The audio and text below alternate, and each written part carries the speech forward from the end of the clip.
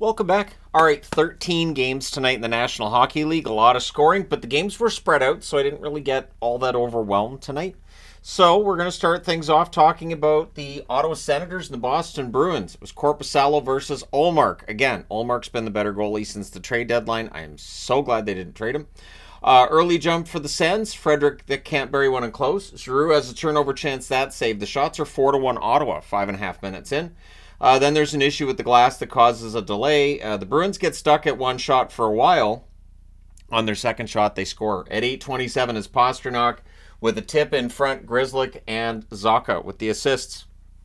The Bruins press at the half, and then at 11:23 on a turnover breakaway, Pastrnak scores again. So that's the second goal of the first period, and before the period's out, he had a one-timer that was held by Korpisalo. So it's 2-0 Boston after one. Second period, we get a power play for the Sens. There's a crossbar for Sanderson. We end up with 37 seconds of 5-on-3. Boston doing yeoman's work, or more importantly, Ullmark doing yeoman's work, because during the power plays there, they do get killed. 6 shots, or no, it was 8 shots during those power plays for Ottawa. Either way, they're up in the shots 9-2, 5.5 minutes in. Bruins press at 8.5 minutes, and again, Ullmark really was the story to this point. There was no reason for Boston to be ahead other than Linus Ullmark. Bruins press at the half. We then get a power play for the Sens, and they score on it. At 13:08, it's Pinto from Giroux to make the game 2-1. We get 2 minutes of 4-on-4.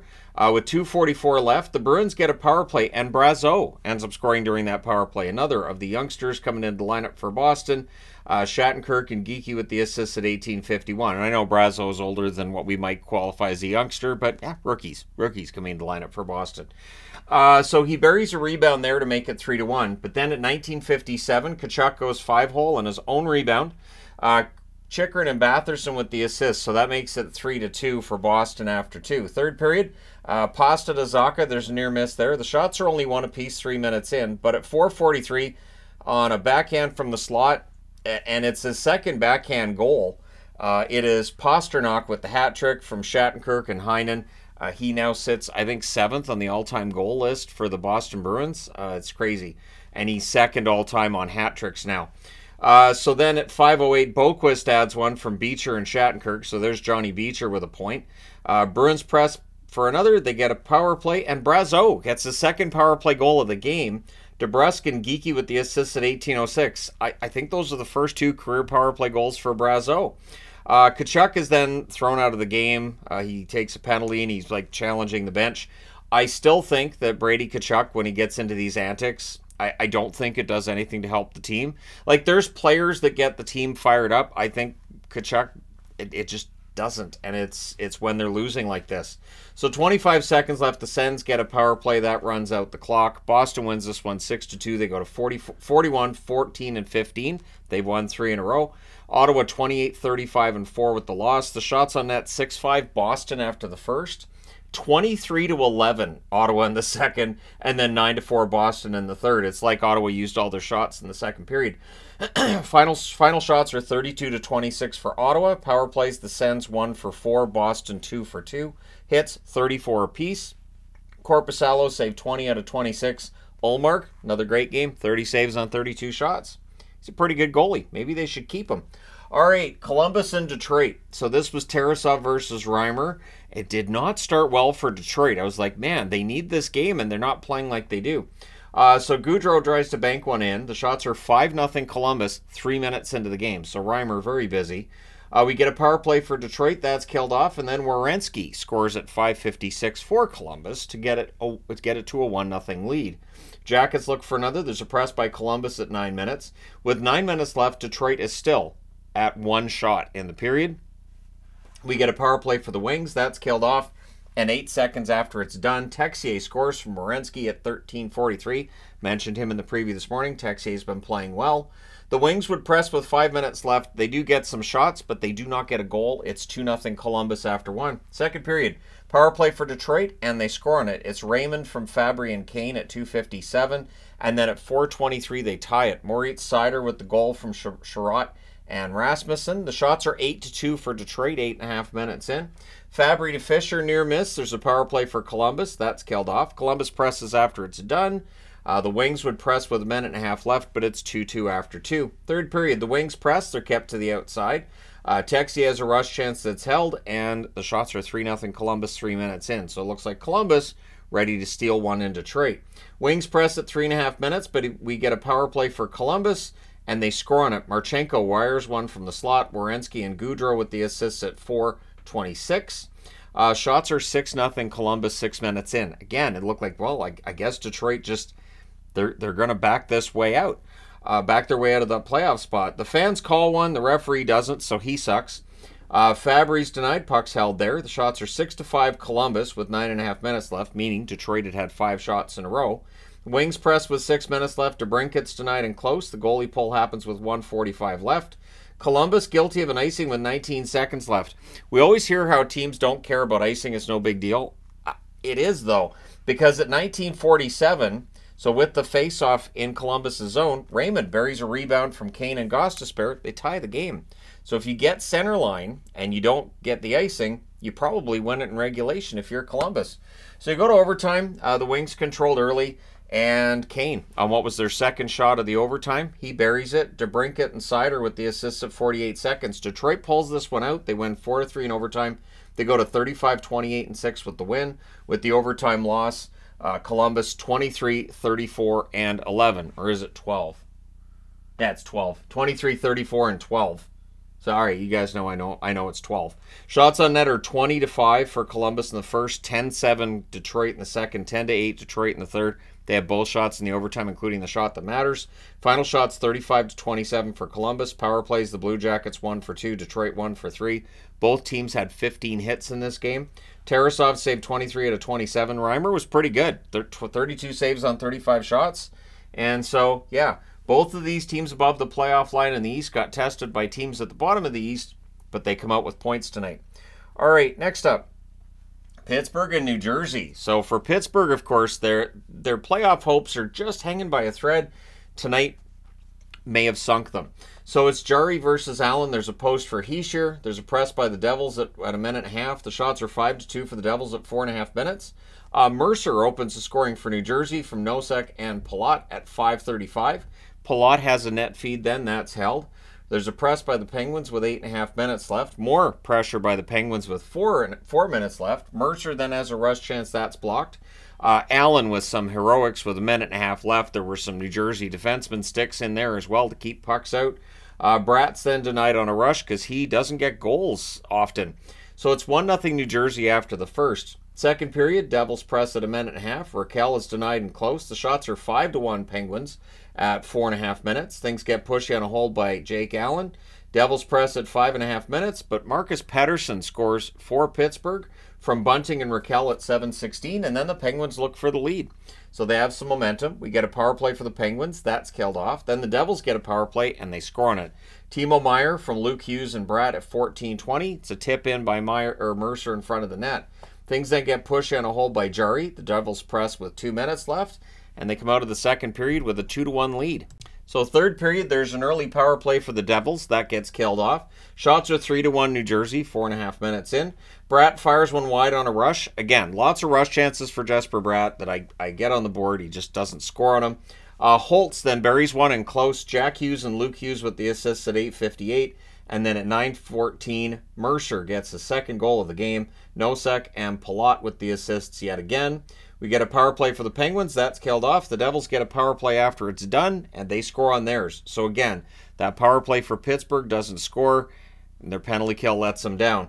It's Meier from Bratt and Jack Hughes at 16:53. Pittsburgh would answer. Rust scores from Crosby at 17:14, but that's as close as they get. So your final score is 5-2 for New Jersey. They keep their faint playoff hopes alive. They're 34, 32, and 4. For Pittsburgh, 30, 29, and 9 with the loss. Shots on net, 15-12 New Jersey in the first, 18-9 Pittsburgh in the second, 14-8 New Jersey in the third. Final shots are 38 apiece. Power plays, 0 for 2 for Pittsburgh, 2 for 3 for New Jersey. That's the difference maker right there. Hits, 11-10 for Pittsburgh. Jarry saves 33 out of 38. Allen, 36 saves on 38 shots.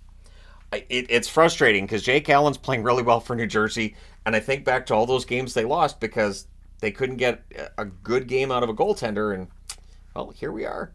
All right, next up. Winnipeg and New York. The New York Rangers. And this might have been one of the best games I've seen Winnipeg play this year. Even though the shots were heavily in favor of New York at times, I still felt like Winnipeg played well. So it's Hellebuyck versus Shesterkin. Cooley has a net drive that's poke checked by Hellebuyck. Nicely played. Shots are 4-0 New York at 2.5 minutes. So Hellebuck's keeping him above water at that stage. Rangers press halfway through the period. We get a power play for Winnipeg. Connor has a one-timer that's held. We get 1 minute and 9 seconds of 4-on-4. The teams trade rush chances. Both power plays are killed off. Cooley's then denied on a breakaway. The Rangers press with 2.5 minutes left. But yeah, it's scoreless after 1. Second period. At 4:04, Scheifele buries one in close. Iafallo and Schmidt with the assists. Jets look for another. We get a power play for the Rangers, though, and they score on it. It's Wenberg with his first as a Ranger. Lafreniere and Roslovic with the assists at 9 minutes and 30 seconds. We then get a power play for the Jets. They score on theirs as well. Kyle Connor with his 30th of the season. Monahan and Toffoli with the assists at 12:18, and that one's buried from a sharp angle. Ehlers to Iafallo, there's a near miss there. And then on a turnover breakaway, Mark Scheifele with a great goal at 17:55. It's 3-1 Winnipeg in New York after 2. Third period. Shots are 1 apiece at 3 minutes. Kakko has a chance that's held. We got a power play for the Jets. That's killed off. Rangers press at the half. The shots are 7-6 for New York with 6.5 minutes left. The New York presses with 6 minutes left. They pull the goalie with 3 minutes left. They would score as well. Lafreniere from Fox and Trocheck at 18:06. So Laf with a goal and an assist in this one. And, yeah, makes it a 3-2 game. But they pull the goalie again, and Winnipeg hits the empty net. It's Scheifele with the hat-trick goal from Morrissey and Monahan at 19:51. Makes your final score 4-2. The Winnipeg Jets go to 44-19-5 with the win. The Rangers 45-20-4 with the loss. And that puts Florida back in first on the power rankings. Shots on net, 13-9 for the Rangers in the first, 11 apiece in the second, 16-7 Rangers in the third. Final shots are 40-27 for the Rangers.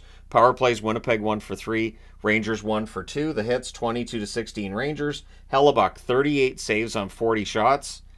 That's some pretty good goaltending. Shesterkin saves 23 out of 26 at the other end. All right, moving along. Toronto and Philly. Beating the same team twice in a row is not easy, especially in their barn. But Toronto almost came back and made it work. So it's Samsonov versus Ersson, and 19 seconds in, Tippett. He gets the goal from Frost and York, and the Flyers 26-7-4 when they score first. So when they get that first goal, they're pretty hard to beat. And remember, this is a Flyers team without Couturier. There's been a lot of talk about the issues this team's been facing recently. But again, if they win games and they end up making the playoffs, sorry, Tortorella is going to be up for Coach of the Year, because this was the team that was supposed to be right near the bottom of the league. So the Flyers press at 3.5 minutes. Sanheim to Tippett. There's a near miss there. Reeves had a fight with Delorier that took a while to get started. Like, they just kind of stood there and looked at each other, and I thought, couldn't linesman just jump in the middle? I mean, the fans would have gone nuts, and so would people online, but I thought it would have been funny if they had. Anyways, McMahon has a tip shot that's saved. The Leafs press at 6.5 minutes. They're kept to the outside. Frost has a rebound chance. That's held. Shots are 5-2 Philly at 9 minutes. The Leafs press with 5.5 minutes left. There's more pressure by the Leafs in the final minute, but it's 1-0 Philly after the first. Second period, 56 seconds in. Good forechecking by the Flyers leads to a 2-0 goal. Sanheim gets that one from Hathaway. So Sanheim continues to put up career highs, goals, points, assists. He's having a great year. Domi nearly answers on the next shift. We get a power play for Toronto. That's killed off. Farabee has a near miss on a breakaway. The shots are 10-5 for Philly with 9.5 minutes left. Leafs press with 9 minutes left. There's a power play for the Flyers. Does it suck? Well, yeah, it's a Flyers power play.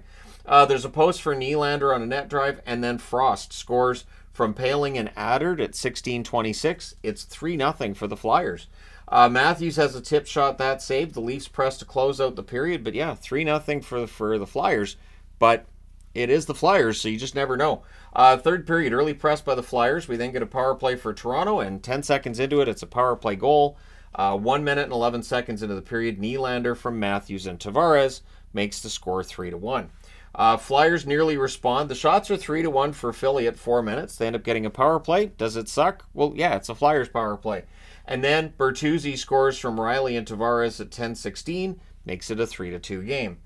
We get a power play for Toronto. That's killed off. And then, not long after it ends, at 13 minutes exactly, Lawton scores from Tippett. So they get that 2-goal lead back. but Toronto pulls the goalie and they score 6 on 5. Tavares from Bertuzzi and Matthews at 17:50.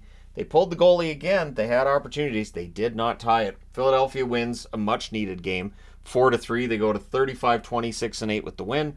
With the loss, Toronto 38-20-9 on the season. The shots on net, 8-7 Philly in the first, 15-11 Philly in the second, 12-7 Toronto in the third. Final shots, both teams had 30. Power plays, 1 for 3 for Toronto. Philly, 0 for 2 because their power play isn't any good. Hits, 33-28 Philly. Samsonov, 26 saves on 30 shots. Ersson, 27 saves on 30 shots. So now, I need to change boards. All right, board number 2 of 3. Carolina in against the New York Islanders, and Carolina really didn't leave this in much doubt, did they? It's Kochetkov versus Sorokin. The Islanders press at 1.5 minutes. Aho's denied, and that is the Sebastian Aho. Okay, fine. The Sebastian Aho of the Canes is denied. Rebounds cleared. Pajot has a net drive that's blocked. It's that game between Sebastian Ahos. Nelson's denied as the Islanders press. The shots are 5-3 for the Canes at 6 minutes. Eventually, the Canes score first. Jarvis from Shea and Gensel at 12:48. The Islanders press for a response, but a give and go on a rush. Carolina makes it 2-0. Jarvis with the second goal of the period. Gensel and Slavin with the assists at 15:01. So Jake Gensel had himself a bit of a game. Good forechecking by the Canes. Shea's denied. The rebounds held. 1:48 left. The Canes get a power play. Natchez has a one-timer that's saved, and then there's a buzzer beater. He scores. Natchez on the power play at 19:58. Kuznetsov and Shea with the assists. So Brady Shea with a couple of helpers, and there's Kuznetsov on the board again. It's 3-0 Carolina after the first. Second period, Dobson has a rush that's defended. The Canes press at 2.5 minutes. There's a net feed to Gensel. Near miss there. It's all Canes. The Islanders are pinned down. Sorokin holds. The shots are 10-1 Carolina at 7 minutes. Fans weren't happy. The Islanders press with 9 minutes left. The Canes, though, they're not allowing anything in the middle of the ice. Everything's kept to the outside. Pressed by Carolina with 6 minutes left. Svechnikov is a fast break. That's defended. The Islanders had a 2-on-1 that misfires. This is where the fans are getting really vocal about how they're not happy. There's a net feed to Lee. There's a near miss there. It's still 3-0 Carolina after 2. Third period, the Islanders press at 1.5 minutes. Shots are 4-1 in their favor 4 minutes in, and at 4.5 minutes, Palmieri scores from Nelson and Horvat to make it 3-1. The Islanders then press at 7 minutes, but the shots are 9-6 for the Canes with 6.5 minutes left, so they're slowly taking it over again. The goalie gets pulled with 4.5 minutes left because they're down by 2, and at 16:22, Gensel scores from Aho, so that makes it 4-1. Barzell's then denied as the Islanders are pressing, trying to get something back. And then Martin had a fight with Lemieux, because why not? And your final score is 4-1. 43-20-6 is the record now for Carolina. For the Islanders, things have gotten tough again. They're 29-24-15, and they find themselves back below the playoff line. So shots on net, 14-8 Carolina in the first, 11 apiece in the second, 12-9 Islanders in the third. Final shots, 34-31 Carolina. Power plays, the Canes 1 for 1, the Islanders 0 for 1. That's an Islanders game. There's not much in the way of power plays. Hits 20-16 Islanders. Kochetkov saves 30 out of 31. Sorokin saves 30 out of 33. So there's Kochetkov giving the Canes very good goaltending once again. He's really saved their bacon in the net, hasn't he? All right, next up. San Jose and Nashville. You know, San Jose was having a good game, and then they just didn't. So it's Corona versus Saros. The Sharks had the only shot on net 4 minutes in. There's good forechecking by San Jose. Nashville presses at 6 minutes. We get a power play for the Preds. That's killed off. There's a near miss for Evangelista. He hits the post. And then at 11:18, Yossi, who's still on a heater, he scores from McDonough and Forsberg. It was a screenshot from the point. Shots are 10-5 for Nashville with 5 minutes left. Things get punchy on a hold by Corona. There's a press by Nashville with 4.5 minutes left. And the Sharks press with 3.5 minutes left. Eventually they score. Granlund wires one from the right circle. Costin and Ferraro with the assists at 17:18. It's 1-1 after 1. Second period, there's an early press by the Sharks. The Sharks leading in shots 5.5 minutes in by 4-3 total. And Ferraro on a bar down goal at 5:46. It's 2-1 San Jose. Nashville's 14-game point streak looked like it was in jeopardy. And the word trap game the term trap game came up a lot at that point. There's a power play for San Jose. That's killed off. That's a really key kill right there if San Jose scores again, but they don't. Sissons fires one wide on a rush, and then Zucker buries a puck that was behind Corona. I think Corona thought he had it. Didn't. Gets through. The assists on that one, Sissons and McDonough at 9:37, and then at 15:26, McCarron, who's suddenly getting goals this season. Sherwood and Yossi with the assists. At 17:50 on a backhand from the slot, Evangelista gets the third goal for Nashville in a row. Yossi and Forsberg with the assists. And then Nashville scored again, but it's after the horn, so the fans are upset. It doesn't count. I think Nashville made it up to them in the third. It is 4-2 Nashville after 2. Third period. Pred score, but it's goalie interference, so that goal doesn't count either. Again, fans not happy. There's a power play for Nashville. Forsberg has a tip shot. That's held, and that power play is killed off. There's a press by Nashville with 9.5 minutes left, and at 10:35, McCarron scores from Sherwood. It's the second goal of the game. Then at 14:13, Jankowski on a one-timer. Well, the one-timer gets tipped in. Barry and Beauvillier with the assist. So there's Beauvillier with his first point as a Pred. At 14:43, so 30 seconds later, Forsberg scores from Nyquist and McDonough. The app told me they were both at 14:13. And I thought, that's not possible. Then at 16:16, Novak scores from Sherwood and Jankowski just to make sure that No Mercy magnet gets on the board, and also to make sure that an 80s magnet gets on the board. So it's an 80s game. It's a blowout. 8-2 is your final. Nashville, 15-game point streak. They're 40, 25-4 with the win. San Jose, 16, 45-7 with the loss. I still don't think anybody wants to play Nashville in the first round. Shots on net, 17-8 Nashville in the first, 9 apiece in the second, 14-3 Nashville in the third. Final shots are 40-20 for the Preds. Power plays 0-1 for San Jose, 0-2 for Nashville. The hits, 26-16 for San Jose. Corona saved 32 out of 40. Poor guy. Saros saved 18 out of 20. Not overly busy. Still puts up a 900 save percentage. And for Nashville, they've now tied the team record for the longest point streak. All right, next up, Colorado and St. Louis. And Colorado might have made sure St. Louis doesn't make the playoffs with this result. So it's Annunen versus Binnington in this one. Blues press at 1.5 minutes. The shots are 1 apiece at 2.5 minutes. At 6:36, Rantanen wires one from the slot. McKinnon and Makar with the assists. I still think it's unfair that Colorado puts all of its players together like that. Every time I see all these guys out there, I'm like, this is like an all-star team. It's just not fair to the other guys. Middlestad has a rush chance that's saved. The Blues press at 8 minutes, and eventually they score. It's Nathan Walker with his 6th of the season. Perunovic and Falk with the assists at 8:48. The shots are 8-6 for Colorado with 7.5 minutes left. Thomas is denied on a rush. Walker gets robbed. Puck is held there. There's some pushing. 5.2 seconds left. The Blues get a power play, so that rolls over into the second period. That is where the Blues finish the kill. Kyrie's got a rush chance. That's blocked. The shots are 5-0 for the Blues at 3.5 minutes. And at 4:44, Toropchenko buries a rebound to give the Blues the lead.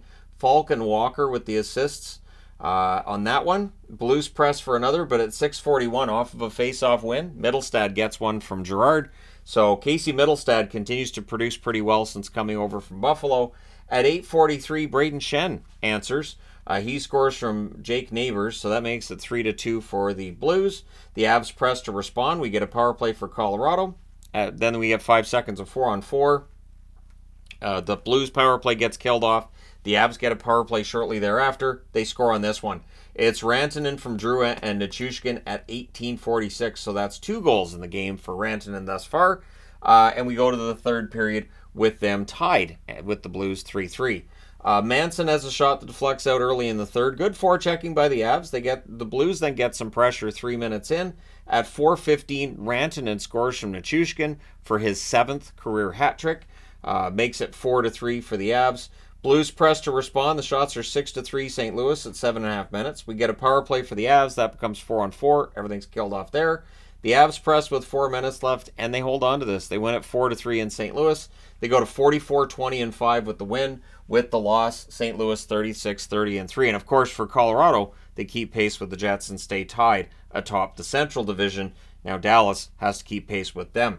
Shots on net, 16-10 Colorado in the first, 14-13 Colorado in the second, 10-5 for St. Louis in the third. Final shots, 35-33 for Colorado. Power plays, the Avs 1-for-3, St. Louis 0-for-3. The hits, 29-16 for St. Louis. Annunen continues to put up good numbers, 30 saves on 33 shots, and Binnington 31 saves on 35 shots at the other end. So entertaining game, but if you're a Blues fan, very discouraging result. Next up, last one on this board's Montreal and Edmonton, and we're going to talk about the 4-minute power play. I get the feeling that Habs fans are going to want to talk about that. So Montembeault versus Pickard in this one. We get a power play for the Oilers. That's killed off. Shots are 2-1 for the Habs at 4.5 minutes. At 9 minutes and 20 seconds, McDavid scores from Ekholm. So that makes it 1-0 for the Oilers. The Oilers press with 5.5 minutes left. The Habs draw a power play. That's killed off. It's 1-0 Oilers after 1. Second period, the Oilers press at 1.5 minutes. McDavid has a one-timer. That's held. The shots are 2-1 Edmonton at 3.5 minutes. Matheson has a one-timer that's saved. There's a great blast by Mike Matheson there. The Habs press are kept to the outside. Montreal gets a power play. That's killed off. The Oilers press with 6.5 minutes left. At 14:56, Adam Henrique gets a goal. That's from Ekholm and Bouchard. Makes it 2-0. The Oilers press for another with 3:23 left. The Oilers get a power play. Hyman can't bury one in close. That's killed off, but they're up 2-0 after 2. Third period, early press by the Oilers, but then it's turned over, and on a rush, Suzuki scores from Slavkovsky and Savard at 32 seconds. So it looked like, the Oilers are going to set this up. Nope. Oilers look to respond. Gooley's then denied as the Habs get some pressure. Caulfield has a wrister. That's saved. There's an O-zone penalty by the Habs, but they end up making it 49 seconds of 4-on-4, and during the 4-on-4, they score. It's Gooley from Evans and Harris at 4:43, so that makes it a 2-2 draw. Near miss for Caulfield. That power play ends up being killed off because, of course, it becomes a Habs power play. The Habs press at 9 minutes. McDavid has a backhand. That's held. Shots are 7-5 for the Habs with 5 minutes left. And then with 2:53 left, there's a Oilers power play. Draisaitl has a chance. It's held. That's killed off. But with 27.5 seconds left, the Oilers get a 4-minute power play. I was surprised that held up under review. I felt that Kane brought the Montreal Canadian player's stick up, and it caught, I think it was Henrique in the face. I understand he was cut. I understand you're responsible for your own stick. I thought it was Kane that was responsible for the stick coming up. Just me personally, I was surprised they held up the 4-minute power play. So that rolls over into the overtime. And while they got out of the first 2 minutes of it, well, 4 minutes, especially a 4-on-3, it's just too much. So Hyman gets denied, they cycle, and at 3:17, Draisaitl gets the power play marker. McDavid and Nurse with the assists, so the Oilers come out with the 3-2 overtime victory. They go to 41-21-4. Montreal 25-31-12 with the overtime loss. Shots on net, 8-7 Montreal in the first, 10-9 Montreal in the second, 9-7 Edmonton in the third. They had 6 shots in the overtime. It was 5 shots that were saved by Montembeault, and that 6th one goes in. Final shots, 31-25 Edmonton. Power plays, Montreal 0 for 3, Edmonton 1 for 5. The hits were 27 apiece. Montembeault saves 28 out of 31. Pickard saved 23 out of 35. Now I need to change boards. All right, last board. Minnesota and Anaheim. So, man, Gustafsson versus Gibson. Now here's the funny thing. This was on Sportsnet Plus because it's an ESPN Plus broadcast. It was not available to me on my NHL Center Ice package. Nope. Sportsnet Plus broadcasts, I've noticed that my NHL Center Ice broadcast, it doesn't work. And then we ended up with the feed not working on Sportsnet Plus either. ESPN Plus, it's the only feed I have trouble with. And when I say I just mean in Canada. It's not like just my house doesn't get those games, like Gary's just pushing a button. Anyways, there's early jump for the Wild. He totally would. Shots are 2-1 Minnesota at 3.5 minutes. Kaprizov's denied on a rush. The Ducks get stuck on one shot for a while. We then get a power play for the Wild. That's killed off. The Ducks get a power play. That's killed off as well. The Wild press with 4.5 minutes left. But it wasn't a great period of hockey. It wasn't the most exciting period of hockey. But yeah, it's scoreless after 1. Second period, 35 seconds in, Hartman buries a rebound from Foligno and Boldy, and the Ducks are in trouble. The Wild are off and running. At 1:56, Merrill goes post and in after a face-off win by Kuznetsov. He gets the secondary assist, Goudreau with the primary assist, and with that, Kuznetsov has his first point in the National Hockey League. It won't be his last. We get a power play for the Wild. That's killed off. The shots are 3 apiece at 5.5 minutes. We get a power play for Anaheim. That's killed off. Carlson has a net drive. That's held. Wild draw a power play. Boldy has a one-timer. That's held. And then at 11:50, with Gibson down and out, Kaprizov makes him pay. He scores. It goes in off Gustav Lindstrom. Hartman and Boldy with the assist. That makes it 3-0 for Minnesota. Easy for me to say. We then get a power play for Anaheim. That's killed off, so we're going to the third period. with the score 3-0 Minnesota. Early press by the Ducks, but the Wild would draw a power play. They had some good chances, but that's killed off. In fact, the shots are 8-4 for the Wild at 5 minutes. Brodin gets hurt. He's slow to exit, and he leaves. And it was an awkward hit along the boards. He twisted his leg. We'll see what the update says tomorrow, but it did not look great. And for Minnesota to make the playoffs, they really need Brodin to be in the lineup and healthy. Boldy then fires one wide on a rush. We get a power play for the Wild, and the feed died at that point, so that power play was killed off. The shots are 13-6 for the Wild with 7 minutes left. At 13:03, Lucchini scores from Beckman. The feed came back soon after that. Now, I had a laugh. I had a laugh because this game was on my computer, because, of course, Sportsnet Plus, I can't watch it on TV. And every time Yvonne left the room, Minnesota scored. And then when the feed died and Minnesota scored, I was like, well, of course, you're not allowed to see any of their goals. It's just, it's not meant to be. So the Wild pressed with 5.5 minutes left, but since my wife was watching, they weren't allowed to score. So your final score is 4-0. The Tony the Tiger Magnet's there. 34-27-8's the record for Minnesota. With the loss, the Ducks fall to 23-43-3, and the Wild are within 3 points of a playoff spot right now, so don't count them out. Shots on net, 9-6 Minnesota in the first, 10-9 Anaheim in the second, 14-11 Minnesota in the third. Final shots, 32-27 Minnesota. Power plays, 1 for 5 for Minnesota, 0 for 3 for Anaheim. The hits were 17-16 Anaheim. Gustafsson saved 27 shots for the shutout. Gibson saved 28 out of 32. And I felt bad for Gibson late in this game because when I say Wild press with 5.5 minutes left, the Ducks just looked like they'd stopped playing. Even Yvonne told me, because they're not even really out there. It's just they've given up. And I said, well, they're down by 4. They probably know what their record is, so just don't want to get hurt. All right, moving along. Chicago and LA. So this one looked like it might end up being an upset, and then it wasn't. It's Mrazek versus Talbot. Good early flow, no whistles. Jones has a shot that's kicked aside, and that was the only shot on net 5.5 minutes in. So Chicago was leading in shots at that point, but not by a lot. Kings weren't getting shots at the net. The shots are 3-0 Hawks at 9.5 minutes. But at 12:03, LaFerriere opens the scoring for LA from Lizotte and Dubois. We then get a power play for Chicago, and 6 seconds later, because of a delay game, it becomes a 5-on-3. Foligno, 13 seconds into the 5-on-3, scores from Kurashev and Jones at 14:27. But the Kings do kill off the 5-on-4 to keep it tied at 1. With 42.2 seconds left, the Hawks get a power play, so it's 1-1 after 1. Second period, the Kings finish the kill. The Hawks press at 3 minutes. Kempe is denied from the slot. The Hawks press at 6.5 minutes. The shots are 6-5 LA, 7 minutes in. The Hawks press at 8 minutes. I thought Chicago had a pretty good game in this, to be honest, but a point shot goes in. It's Gavrikov from Kopitar and Kempe at 9:32. And then Kopitar scores from Kempe at 11:52. Then Kopitar to Byfield. There's a near miss. That one's picked off.